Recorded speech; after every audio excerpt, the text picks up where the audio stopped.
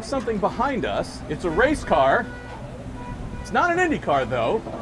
This might be the coolest thing in the paddock. This is a Honda CR-V hybrid racer. We took a very lovely IndyCar engine powertrain and we added our own hybrid system.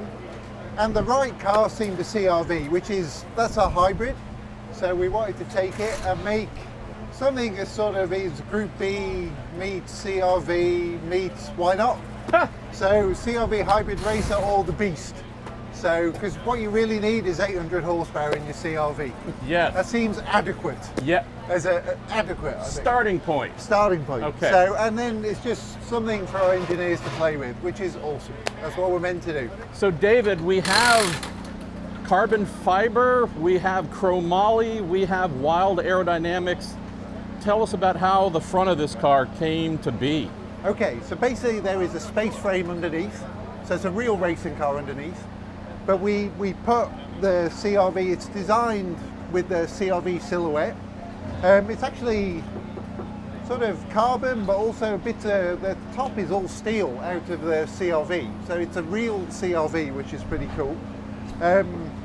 We've got all the cooling, we'll unbuckle it. Let's take it off. Come zoom in, there's some art here.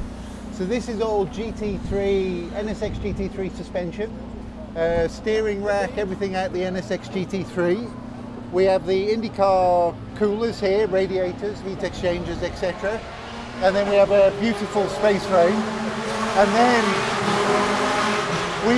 we made the core space frame, and then all this was fabricated at Ohio to hold the body panels, which is all carbon fiber, all that sort of stuff. So there's some nice art going on in there, I think, isn't it? It's quite pretty. Why don't we look at some of the crazy bits, what you love the most? Buried in there is a current IndyCar engine. So that is the current IndyCar engine, which is sort of hidden, attached rigidly to a fabricated firewall and braced. It itself is structural, but actually because we're carrying it, we've made a hybrid system. So we have a great relationship with Skeleton, who make supercapacitors. You can see their modules there. So you've got the energy store there, and then at the back here is the motor, what they call an MGU, motor generating unit. So that's the motor, which is about 45 kilowatts, 60 odd horsepower. So, and you can see the back of the car is all IndyCar basically, apart from the brakes. Normally they're carbon on IndyCar, but we actually made steel brakes, so it's balanced with the front. So, if you come inside, it's a two-seater, so that we can scare people.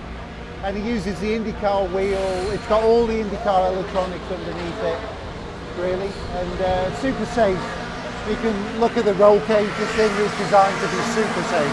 We have front splitter, rear wing. We got a proper diffuser. So normally you make most of the efficient aerodynamic downforce from the diffuser. So we have a real diffuser. So yeah, and we need to make it bigger. Bigger is good. And then there's some other cool stuff.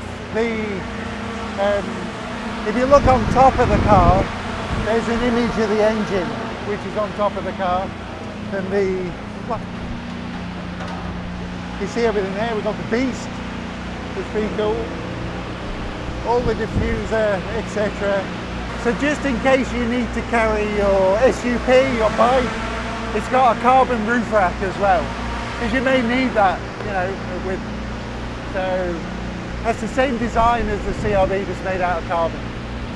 You and all the fine men and women and everybody who work at HPD, y'all are effing crazy, and we love you for it. So thank you for yet again doing something that is fun and different and going to get more folks to care about what we're doing here in IndyCar. Well, that's the point.